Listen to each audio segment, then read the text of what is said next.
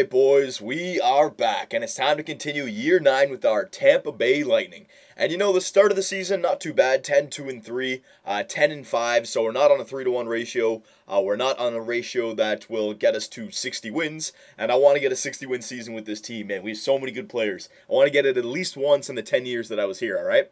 Subban's playing better than Bernie Mac, so we're going to keep Subban in, and he's in right now, so we're good for that.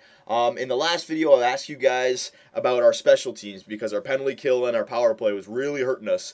And there was a few suggestions, but you know what? Since it was only 1 month and we are 10-5, I'm going to simulate one more month, see how it looks, because remember, always after 1 month, you never know what happens. Teams are above 4 goals per game. They're under like 1 goal against per game, you know, so it's crazy stats in the first month. So let's just do one more month of simulation. Yeah, whoops, my bad.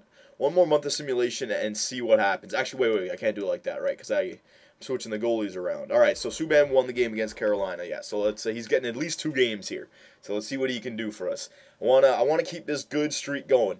I want to get to 60 wins with this team. I know it may not happen. I mean, our defensive core is not as good, you can argue, as it was last year, but we're also more defensively this year, so maybe we can keep the puck out more.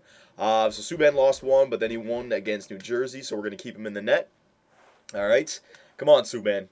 Come on, Sub-Zero. Show us that you're the real deal here. It wasn't just a one-off fluke in the playoffs, all right? Come on, show us that you can go. You can go. During the regular season as well, we're giving you some playing time here. You know what? His stats were a lot better than Bernie Mac's as well, I must say. It was only after like 7 or 8 games, but it was clearly better. The wins and losses were pretty similar, but the goals against and save percentage a lot more different. So let's keep going here with Subban. He's tearing it up, man. Is this going to be 4 in a row, 5 in a row? 4 in a row. All right. What are we at? 14-6. Yeah, we need to get to like 18-6 to get back up to that 3-to-1 ratio. So come on.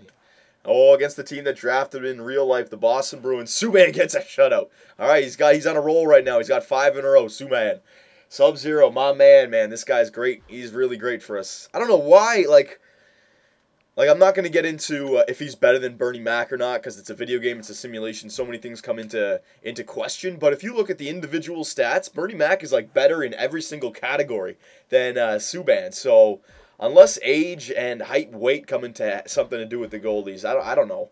But Subban, it seems like he does a lot better than Bernie Mac. There's 1 loss against Buffalo, so we'll keep playing him. Remember, it's going to be 2 losses, all right, for the goalies. But it's not going to be like there. It's going to be like 2 losses back-to-back. Subban lost 1 back here, but then he strung together some wins, so we keep them in the cage. And Bernie Mac gets the same special treatment, all right? They can make a few mistakes, but if they make consecutive game mistakes, then they're out. So Bernie Mac, get back in there. I mean, Subban's a 90, but look, Bernie Mac's a 94 now. So, I mean, individual stats is what matters. But it looks like, honestly, and by the simulation, it really does feel like Subban is the better goalie. And I don't know why, because on paper, Bernie Mac is the better goalie. But whatever. I got both of them, so I'm not going to complain. And there you go. There's a 6-3 win for Bernie Mac. See, that's why his stats were a lot higher. He get the win, but he's still allowing 3 goals in a winning effort, right? So keep going here, Bernie Mac. Let's keep an eye on Bernie Mac's goals against here, on this little run that he goes on. All right, so there's 1, so that's pretty good. December 1st, the 4 restricted free agents. We don't have to worry about those guys. Let's keep it going here with Bernie Mac. I like having 2 goalies that we can switch back-to-back. Once one guy loses a few in a row, get the other guy in there, and then look, now Bernie Mac is on a 3-game winning streak. A shutout, and the other game was a 1-goal against effort. So, yeah, he's starting to turn it around now as well. This is good. This is good. This is the coach's best problem to have. Which goalie do I put in there? They're both amazing. I get it's one of those good problems, man. Got no problem with this. And it actually looks like our team is turning it around a little bit as well. With all these wins, I guarantee you our stats for every category will look a lot better. Especially our, I don't know if our power play will look better, but I think our penalty kill will look a little bit better. Especially with all these wins, definitely. There's another win. Wow, Bernie Mac now, he's going on a little bit of a tear. Both these goalies almost have 11 wins each. Come on here, Bernie Mac. I gotta go blow my nose again. I better not be sneezing like 6 times again. I don't know what's going on. My allergies are all over the place. Hang on a second here, boys. Alright, there we go. Alright, so we finished our 2nd month, November. Both goalies are neck and neck, basically. We have 21 wins. Subban has 11, so that means Bernie Mac has 10. Alright, but Bernie Mac, he just came off a shutout, so we're going with Bernie Mac still. And he's actually on a 6-game winning streak, having 2 shutouts in those 6 games. So Bernie Mac's starting to turn it around himself right now. All right, so we're done 2 months. Let's go check out all the little stats down here. Goals against average. Subban is our best. Yep, he's up there, number 6. All right, save percentage. Subban's up there, number 7. All right, so Subban is definitely still the better goalie on paper. But don't worry about that. Bernie Mac just had a rough first month. Wins, we're not up there because both goalies are like the same, neck and neck for wins. Points, Stamkos and Lofthouse are 3 and 4, and Little is 7. So it looks like that first line is still doing great for us. Assists, Stamkos leading our team with 25, second in the NHL, and goals. Sagan is leading our team in goals, and he's 6th in the NHL. All right, we are first in the Eastern Conference, and we are first in the NHL. So President's Trophy once again within grasp, and yeah, I'm not going to say Stanley Cup, obviously, because playoffs are a different season, but let's check out the team stats again. Let's see how we're looking now. Goals for per game. All right, yeah, you see what I mean? A nice little winning streak, a good second month there, and our goals for per game are way above 3.25 where I want it to be. It's at 3.69, so I'm guessing our power play definitely went up. Definitely. Goals against per game, we're first in the NHL, so that's why. We're first for goals for and first for goals against. Can't go wrong with those kind of stats. 2.21, we're below 2.25, so I have no problem with our team right now. Even if our special teams aren't the greatest, I don't think I should change up anything. Power play percentage, it's still down there at 20th, but we're first in the NHL for goals. So I don't know, maybe we're just scoring a lot of 5-on-5 goals, or maybe what's happening is we're getting so many power plays that we're scoring power play goals, but we're getting so many opportunities that our power play percentage is still down. But we're first in the NHL for goals for, goals against, and first in the NHL overall for points, so I don't think I want to change up the lines at all, boys. Hang on a sec here. And our penalty kill percentage is 20th in the NHL as well. Man, first in the NHL.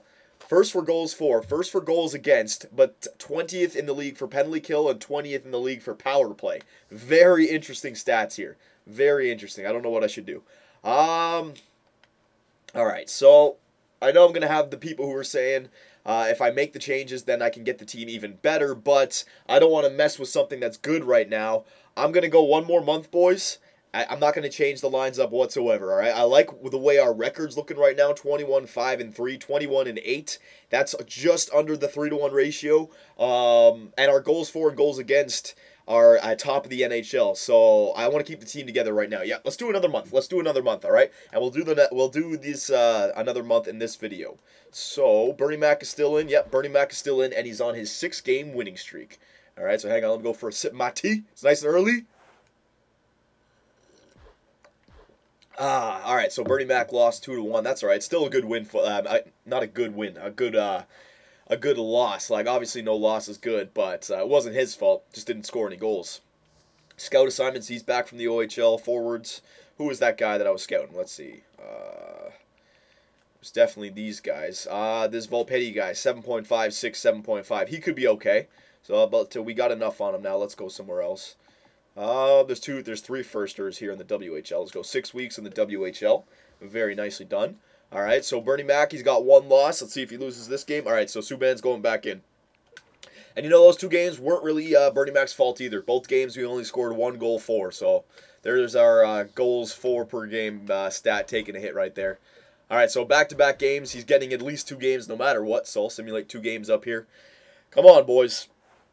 Come on, let's keep this streak going. We had a good first month, a 2-to-1 ratio month, and we had a really good second month. Let's continue this here into the 3rd month of December. Here we go. All right, so we got off that little losing streak that we were on. We had a 3-game losing streak. Keep it up, Sub-Zero. Come on, shut her down, all right? Get those veins icy cold again. There you go. There's a shutout. Very nice. I like it. Back-to-back wins for Sub-Zero. Showing us that he is our #1 starter. He is, boys. I'll give it to you. If I were to start the playoffs right now, Sub-Zero would start game 1, no doubt. No doubt, I'd give it to you. All right, so he's got back-to-back wins, so he gets 2 more games at least. Come on here. And it's so interesting. Like, Stamkos, I can't remember the last season that Stamkos has led our team in goals. I mean, like, that's what Stamkos is supposed to do, right? He's the 99 overall sniper. Like, he's leading the NHL in real life, 60 goals this year. I can't remember. I'm sure he's led our team in goals one of the first few years. I know he did, in fact. But the last, like, 4 or 5 years, I can't remember him ever leading our team in goals.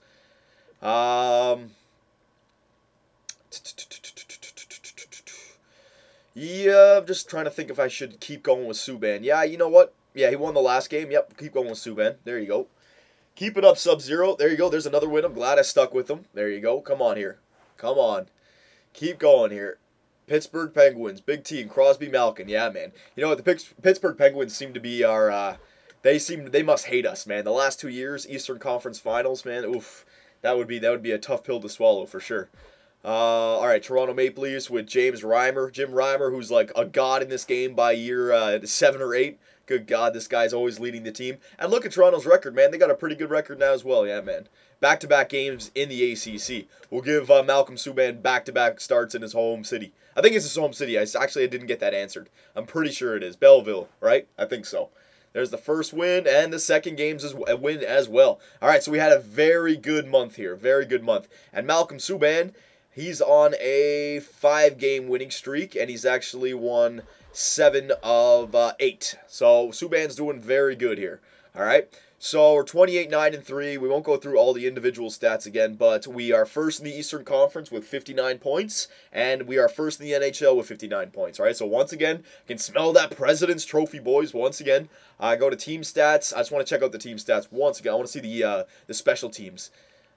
Goals for per game, I'll just take a look at these. 3.40, still leading the league. That's good. Goals against per game, 2.17, still leading the league. All right, so we're still playing like gods back there. Our power play percent, you see what I mean? It can still jack up. With one good month, it can jack up. So it's at 20%, which isn't the greatest, but in the last month, it's probably clicking at like 25%, which is why it came up from 17. All right, so recently, it's doing good. Overall, it's still coming up from the slower first 2 months, but we are only 4% away from first in the NHL. So our power play is turning it around, and our penalty kill, 18th. So it's not really going up. It's kind of staying where it is. I could do something about our penalty kill, but we're doing so good. I don't want to hurt it, right? I don't want to, even if it doesn't get better, I don't want to make it worse because we're doing amazing right now. And it's not guaranteed that I would make it better. I could accidentally make it worse. So I don't know. I'll leave that up to you guys. You guys can help me out with those stats. But let's check out, before we end this video, let's check out the player stats, see who's producing, see who's not producing, and then maybe we can change the lines around from that, all right? So let's go forwards first. Stamkos, all right, so as long as Stamkos is more than a point-a-game player, he doesn't have to have 120-point seasons, but he's better than a point-a-game player, and he's clicking at that right now. 45 points in 40 games. Lofthouse, same thing, and Len Little, 39 points in 40 games, all right? Very nice. Tyler Seguin, second line, 36 points in 40 games. That's great for a second line. Couldn't ask for more. Nugent Hopkins, 31 points in 40 games. All right, could be a little bit better. I mean, he's only on pace for like 60 points. Second liners, I wish they could get me like, 65, 70, 75. Sagan's on pace for something around there. The Nuge is a bit slow, and same thing with Granny Smith. He's a bit slow, but they're all on pace to have more than 60 points, and that is a good number. I'm wishful thinking. Remember, we still are first in the NHL for goals for, so I'm not going to get on their backs too much. Third line, Braden Shen, 24 points. This guy gets it done on the third line. Harper, 21 points. And Nick Ritchie, 10 points on the fourth line. Actually, no, Ritchie's on the third line. Yeah. 10 points. And then our fourth line down here. Yeah, all looking good. Everybody's a plus player. All right, so I think our defensemen are really helping our team out 5v5. Our penalty kill, I'm going to have to take a look at. But, yeah, let's take a look at this. All right, so Kindle, he's only on pace for like a good 40-something points. The same thing as Ekman Larson would have done. All right, Hedman, he's on pace for 40-something points, so we're still getting the points. We're not getting that secondary scoring from Shattenkirk and Beaulieu now.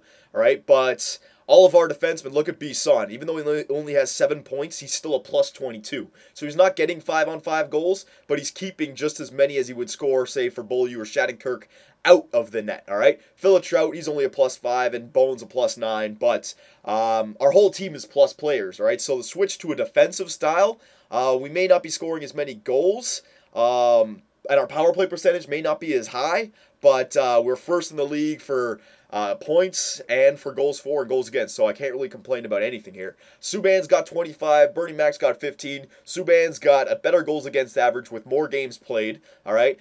Bernie Mac's is below, or it's at 2.25, so Bernie Mac is still playing amazing, but Subban is just playing better. That's it.